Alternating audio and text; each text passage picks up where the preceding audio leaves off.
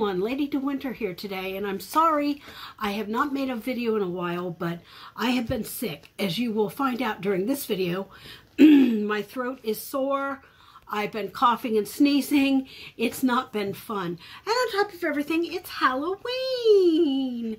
So, nothing like being sick on Halloween. So anyway, guys, I wanted to introduce you to another I Love This yarn. Now, I love that this stuff is really nice. It's really nice. This is called, it says print. I don't know why it would say print, but it looks like it's kind of a puzzle type yarn. It is called Strawberry Jam. It is a, hold on, let me turn it. Okay, it is a 5-ounce, 252 yard ball, and it is a, here it is, right here is what I'm looking for, 4-ply washable dryable yarn. It's, you can crochet or knit with it, and it has this lovely marbled color. Now, you've seen me use this already in another video where I did scrunchies. Well, I gave that scrunchie to the person who it was meant for. This is the only one I have left, but I'm going to make more scrunchies out of this yarn.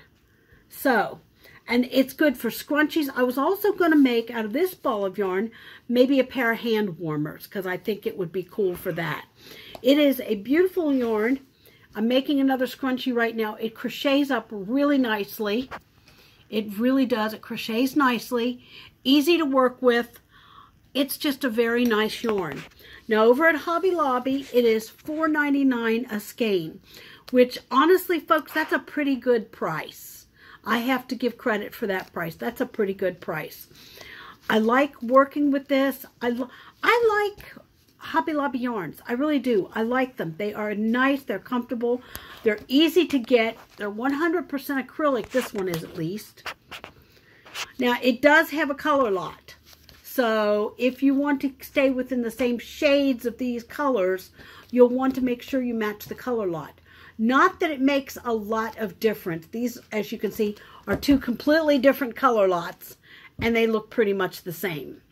So, but anyway, it's a good yarn. It really is. It's a very good yarn. I like it quite a bit. It's reasonably priced, easy to get, big enough skein to make an object or two out of. So there.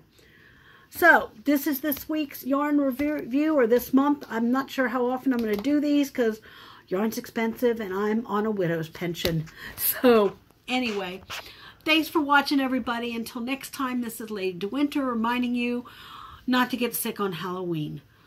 Bye-bye for now. Happy Halloween, everyone.